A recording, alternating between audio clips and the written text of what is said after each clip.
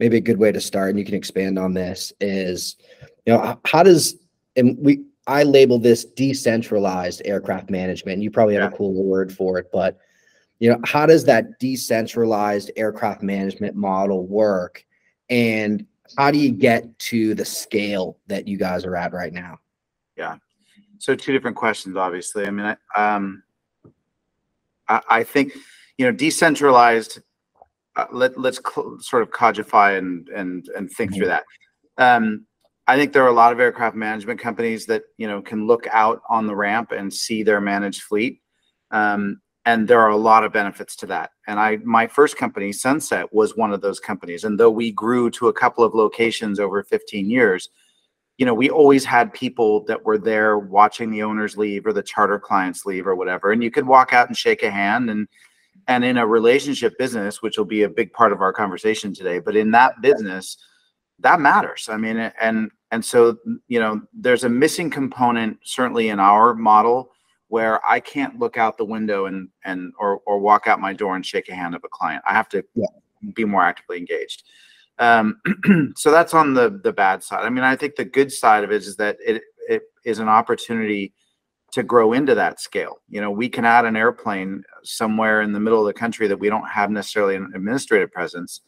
And all of our IT systems and the way we think about the business and the way we hire people and all that allow us to do that.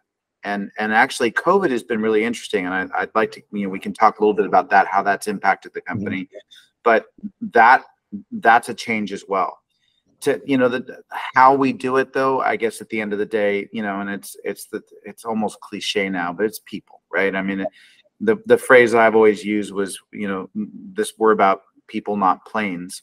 And I think there are plenty of other companies that use that same phrase, and somebody should like trademark it or something. But, I mean, I think it really is a people business. And I think the other component there is, as my mother used to say, know who you are and what you represent. I am a big believer that there are aircraft charter companies who, represent that they manage airplanes. And then there are management companies with 135 certificates. You can't be both. You got to decide what you're going to be. And I think there's a lot of identity crisis that happens in our business.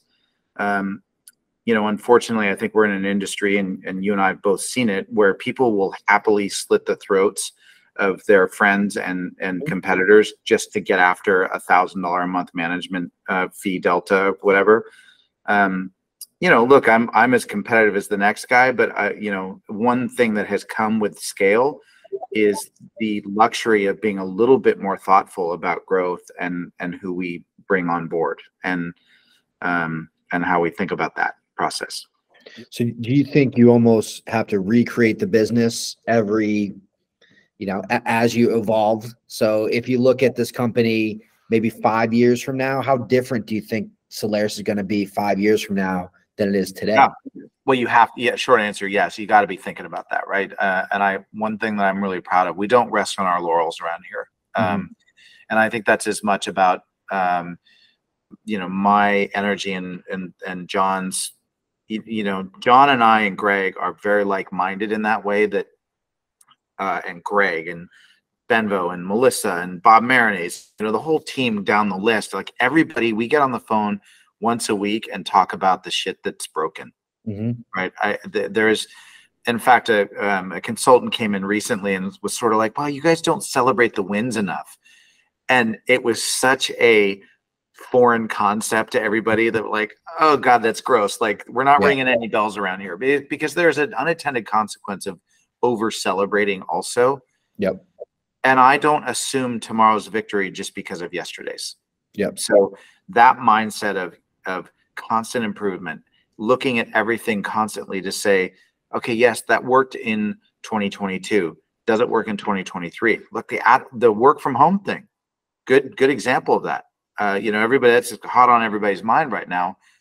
Some people are looking at that and saying, get your butts back to the office. Some people are looking at it and going, no, we're gonna evolve a little bit here. There's a different way to think about the business. I'm definitely a pro work from office guy. For me, that's just because my preference maybe because I've got a, a 1-year-old and a 3-year-old and background noise. Yeah. Yeah. And I can kind of focus, but at least for me, and I think it's different for a lot of people, but for me, I get into a mindset when I'm in an office and I get ready and I put pants on and, I can get into a work mindset. Now, obviously this is a 24-hour business. So it's not like I can't get work done because I've done Hey, been there and done it, right? Aviation business at anywhere you can think of. I've taken a call and I've done aviation business. But when I think about being in the office, that just puts me to that mindset of, all right, it's business time and it's time to get work done. It's helps people. So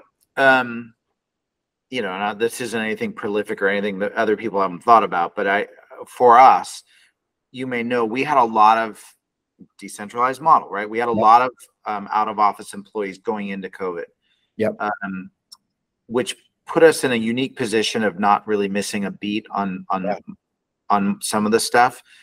Flight coordinators, client services director, those were all people that were out of office for us already. And so culturally help some of your systems too, because you already have a lot of these there's systems. No doubt. And actually not only that, Dan, but if you want to know, John being brilliant, John had scheduled for the week that we were going to go, that we ended up going remote. I mean, it was very sudden, as you recall. It was the 2-week. Oh, we're going to take a 2-week break, right? No, he had actually said 2 weeks prior, he's like, we're going to run a drill in 2 weeks on computer systems shutting down. We've got, in California, we're an earthquake and wildfire country. We have employees that have lost their homes to fires. So we think about those things. In New York, who knows what could happen there, but we wanted to test whether sort of the quote unquote emergency broadcast system, right? Like, okay, can we flip the switch and have this company be remote? John was getting ready to run that drill and was getting everything sort of set up. And then there we were. It wasn't a drill. Right? Yeah. So, goods and bads, I would say, the analogy I use, there are no more arguments about who left the tuna fish sandwich in the fridge over the weekend, right? I mean, that office culture is pretty much gone, almost entirely. So when we bring people in, we're doing one in a couple of weeks where, it's, hey, we're going to do lunch and we're going to, Dan and John are going to talk for a little bit. And I mean, it's like people are hugging each other and they haven't seen each other. It's old home week. I love that. I love the lack of arguing over tuna fish sandwiches and, hey, who stole my stapler? But I miss the congeniality and the community. However, I have evolved when it comes to the work from home thing, because I was probably more like you, by the way, I'm here every day. If I'm not on the road for work, I'm here, as are, I'm going to say, a dozen or so people that are consistently 5 days a week here. Now, John, I saw John in New York. 2 days ago. I was out there. I was in the city, but is John back in the office? Is he? Yeah, he was here. Yes, we were both here. We flew home Wednesday night, landed at 1 a.m. I was sitting in my desk at 8 a.m. on Thursday morning. So no, it's not nice. It's totally messed up in the head. But I love it. I love it. In case my wife watches this, yes, I realize I'm an idiot. But that ability to travel like that is game changer. But the notion that there are not 60 or 70 people here. Dispatch, for example, as you know, our dispatch was in Petaluma 24/7, 365. I would drive by the office at Saturday at 8 o'clock at night on the way to a dinner, and the lights were on, and it gave you this sense of like the world's under control, right? So we've all had to pivot a little bit to realize that, and by the way, our talent pool, Dan, is like incredible now, because we were able to be like, oh, there's Joe. He lives in, Topeka. Yeah, he's a great dispatcher. There's Mary. She's in, Alabama, and she's a great flight. So we were able to pivot a little bit how we thought about it. So the departments that were here traditionally Monday through Friday are now all remote. Dispatch, accounting, finance. They come in on different schedules and as the managers for the departments call for, but it's requiring the managers to do some regional meetings or travel to see the employees. But On level, I would say COVID has, if I had to go, you know, it's binary. It's either plus or minus. It's been a plus because Wow. of the talent. That's awesome. But to your point, we've had to evolve the culture to adjust to it. When you were going through this in 08, 07, 08, how long did it take then? You know, obviously I think we're at the early signs of it, and I can already see signs. It's just from coast to coast pricing from a lot of the one-way providers. Clearly, where, you know, 8 months ago, the coast to coast super mid pricing was in the 40,000s. And now it's, you know, almost 20 to 25% lower than it was. Yeah. Well, and you remember, I mean, when EXO launched, it was the $17,000 one ways, right? Yeah.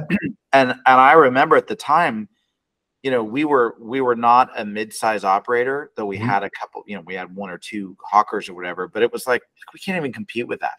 Yeah. I mean, because you get out there and then what? You could charge 17 or 18 maybe and sort of break even to get out there, but then all of a sudden you're one overnight, 2 overnights. Yeah. There's only so many times. Yeah. There's only so many times you can call Sentient and beg for a one-way, right? I'm hoping Andrew Collins hears that, because he's been the recipient of that phone call from me, you know, 20 years ago. Like, please, I've had this crew sitting in Chicago. You know, yeah, wherever they're sitting, like, please get them home. Like, this guy needs to see his family. I don't know if it returns back to quite that, but it's, you know, I think we enjoyed this period of time where the numbers got real. You know, but I talked to a guy a couple weeks ago who was talking about, you know, I mean, I used to go back and forth from Florida to New York, and I'd just do one ways. He was sort of a serial one-way hunter. Yep.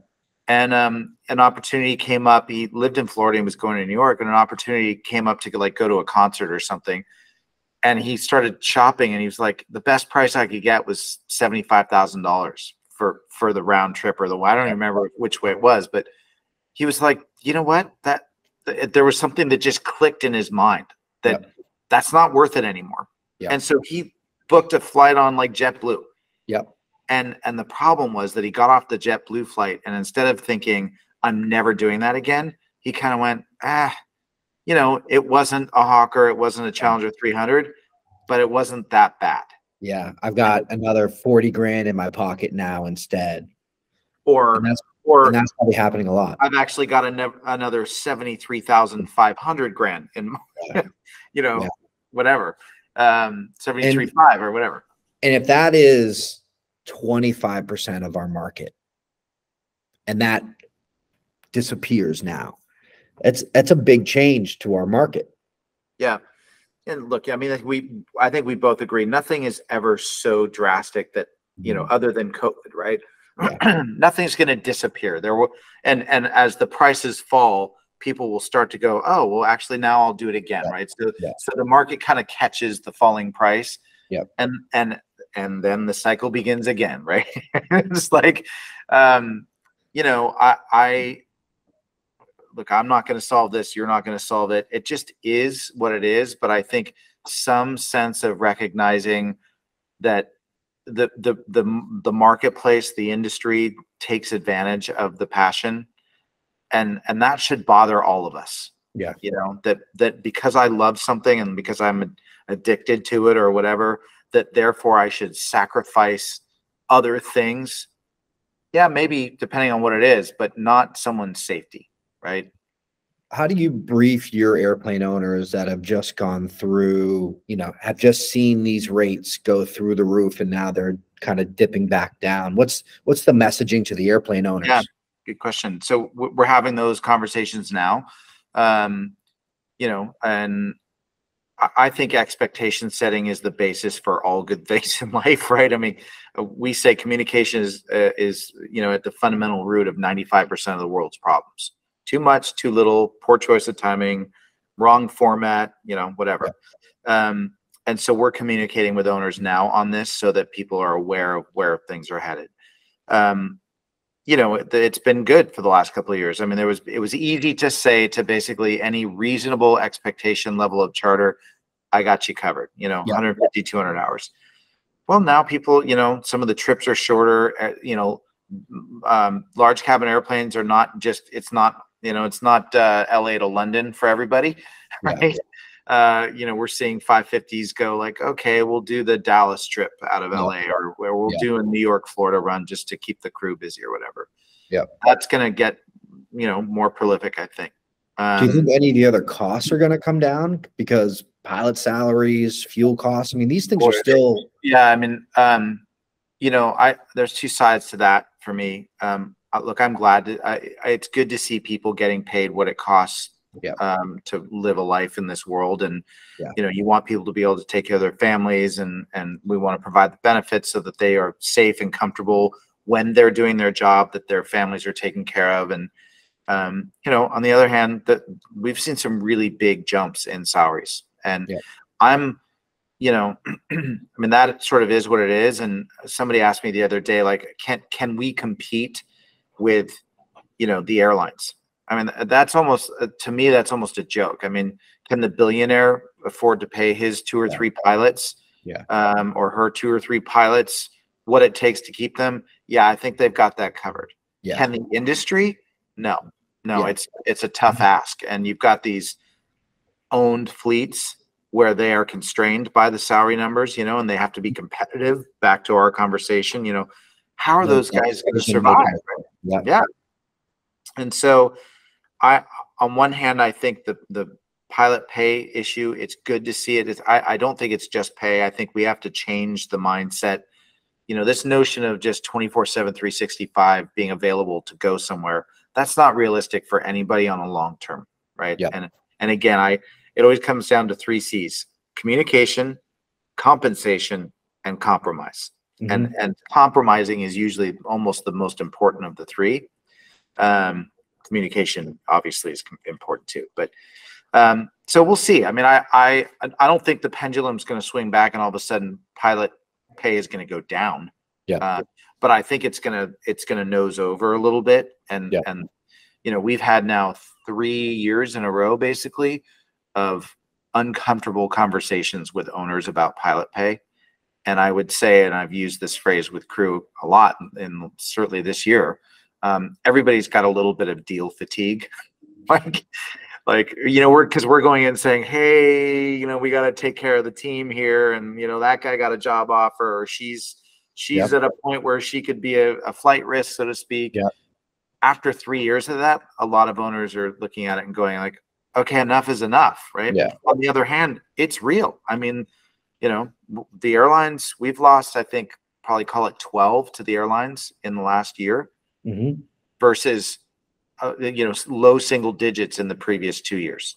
So that's real. I mean, you have to look at that. And I don't view, I don't hate the airlines or anything, but anybody that doesn't recognize that the airlines are fierce competitors to our industry, and they are ruthless and will take us down.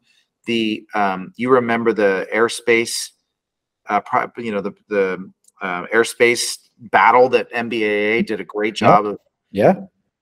That should have, if anybody had questions about where the airlines feel about private aviation or business aviation, that should have solved that. I mean, they would stop at nothing to wipe us out. And it's really, they're only worried about themselves. Bingo. And they will take the pilots and whatever. And I think we're in a good position to be able to offer a better deal to people that are like-minded and want to be in this side of the world. Airline jobs are not for everybody, and corporate's not for everybody. What would you tell for like younger people that are thinking about being pilots? I mean, look, it's I have my 3 boys are, sort of college age and trying to figure out what they're going to do with their lives. And, I have friends that work here that were airline people that came into this side of the industry, and they'll say, God, right now is a great time. You get your seniority number and you do your thing. But, I think it comes down to personality for me, Dan, more than anything.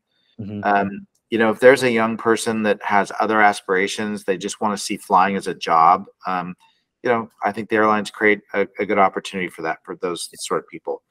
If you are someone that likes human interaction, you like to be intrigued and inspired, you like to learn about the world, you want to deal with a variety of people and situations, I think being in our industry is a far more dynamic, interesting thing. I'm biased, and I realize that. Is there a perfect pilot path? Well, it's funny. I think some people think that, like, oh yeah, send him to the commuters for a couple of years and then he'll come back, or she'll come back to business aviation. That's a joke. Yeah. Like, that doesn't happen. Yeah. I mean, there obviously it occasionally happens, but by and large, I'm going to go out on a limb and say 80% of the people that start the journey by going to a commuter are going to end up at a major for their career. And they do a good job of their mousetrap is a pretty good mousetrap. Yeah, I think of it as the parking lots, with the spikes that come up. Yeah. It goes one way, but if you back up and try to go the other way, you get your tires flattened. Yeah. You think there's a way for private aviation to build a similar mousetrap like that? It's a good question. I don't know. We're doing some stuff with bonus retention, where we reward people on an account by account basis. It needs the owner's participation, obviously, to fund it. We're fortunate, Dan, with our model, because I'm spending, other people's money, basically. I mean, I'm going to a client and saying, she is worth X. Yeah. We should pay her X plus 10% to sort of as an insurance policy. And you need to be ready for me to come back to you a year from now and bump it again. Yeah. On the other hand, I think benefits are a big part of it. We're working on some improvements here in that regard to try to beef that up, because I think that's important. That, again, I think it comes down to pay is one part of it, quality of life is another. And one area that we can solve our own problem is in the quality of life category, by turning some of these 2 pilot accounts into 3 pilot accounts. I believe that young aviators are the key to the kingdom. Young aviators and transitioning military pilots. I just today got a note that a guy that had come out of the Navy recently, we placed on an account back east. He had gotten typed in the Gulfstream but didn't have a job, and he sort of went out on a limb. And I just got a note this morning that he got placed on an account. And so we're seeing, we've done a shitty job as an industry, private aviation, business aviation, of selling what we do to military ready rooms. Like, full stop. Mechanics, pilots, and even administrators, 99% of the discussions that happen in the ready rooms and the hangars around our country with our service people are around the airlines. Yeah. And what airline are you going to join when you're out? Bingo. Yeah. Are you going to FedEx, UPS, United, or Delta, or American? Right. We can fix that. But it's going to take an industry effort.